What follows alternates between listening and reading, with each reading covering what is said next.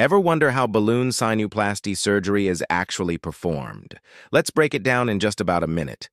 Balloon sinuplasty is a modern, minimally invasive procedure designed to relieve chronic sinus pressure and congestion when medications just don't work.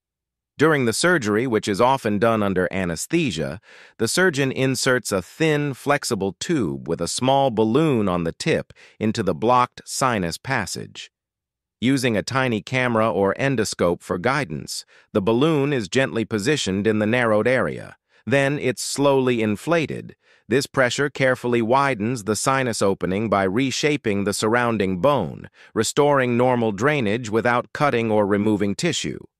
Once the sinus is open, the balloon is deflated and removed, leaving the passage clear. The entire process usually takes less than an hour, and most patients go home the same day with minimal discomfort and a quick recovery.